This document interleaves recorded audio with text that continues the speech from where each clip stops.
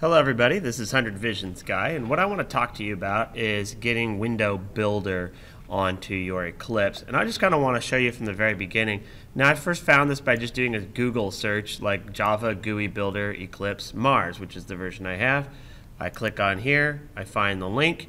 Now a lot of times if you're looking for something, some kind of project, and you want to add it, there's usually a plugin for Eclipse. So you Google it, you make sure Eclipse is in there. And here's WindowBuilder. We've got little update notices, and if you click downloads, what you will see is some kind of an update site. So on here are the different versions of Eclipse where I'm using Mars. So I want to get this update site link. So I'm just going to copy the link address. I'm going to go into Eclipse, and I'm going to click on Help, Install New Software. Make sure you catch that. It's under Help, Install New Software. And then we're going to add a site. So we're just going to click here. I'm going to paste the link, and we'll call it WindowBuilder. I'm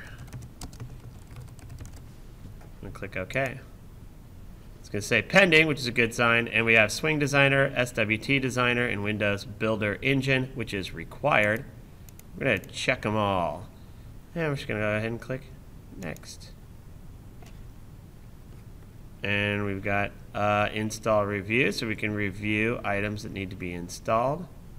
So I can click on here, click next. I want to accept the terms, and I usually do it without reading. One of these days I should read these. You probably should too, because this is what you're agreeing to, whether you like it or not. Okay, so now we install the software. We started at 8.16. I'll come back when it's done installing. Actually, I'll just interrupt and just note it's 7.81 megs. Before you get too excited and start linking everything, you might want to read what it says down here. So doing the update site link, using that link, or the zipped version of it, wherever that is, zipped, here it is. These two versions is for the full release.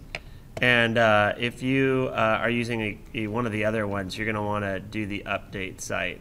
You're going to want to do the integration version. So if it doesn't work, you might need to come back and do that. So it says we need the full Eclipse SDK, including JDT and PDE. So you probably do want to double check to make sure you got that. All right, well, I'm still downloading. It's 8.19, so I must have a slow connection. There we go. Now we're almost there. And we'll restart Eclipse, see our changes, and let's explore.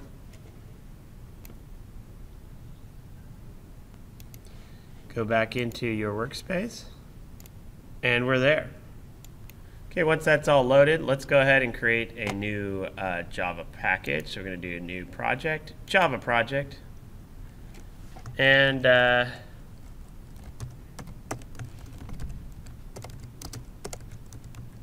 we'll call this WindowBuilder test. That's what we're doing.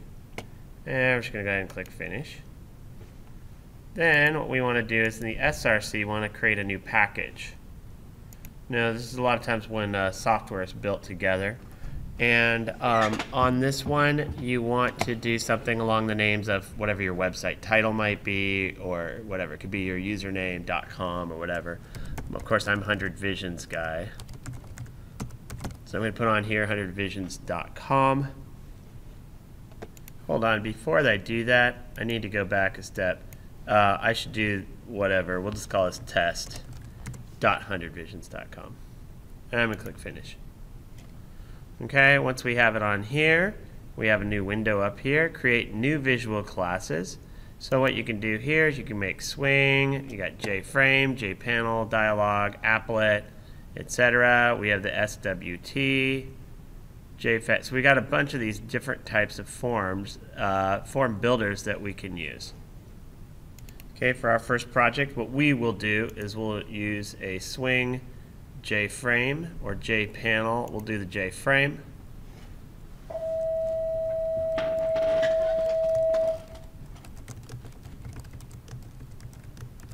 We'll call it WindowBuilder test frame. Click Finish. Naming, just name something that makes sense with what we're doing. We're just testing this out. Right away, what we see here is, and let's just expand this out. This is the code that creates the J-frame right here. And so there's some information that's done here. And the reason why I want you to do one of these window builders is because now you have a design tab. So if we click on here, it'll take a little bit, but once it's done, it's actually going to open up a design window. And so it just takes a little bit. Once it's done, here we go. So there's our new GUI window. It's a J-frame. And as you can see, we have our palette of tools that we can add. Some of these are for designing layouts. Under layouts, containers to hold items in. A lot of times you need containers. We have components. These are all the form elements that you might have, like text field, so you can enter in information. Label just puts text on the screen. And so what our next set of videos are going to be about is building out apps using the swing structure. But at this point, if you got this far and everything's showing, you're good to go. And so in later videos, we'll start talking about how we can build these out.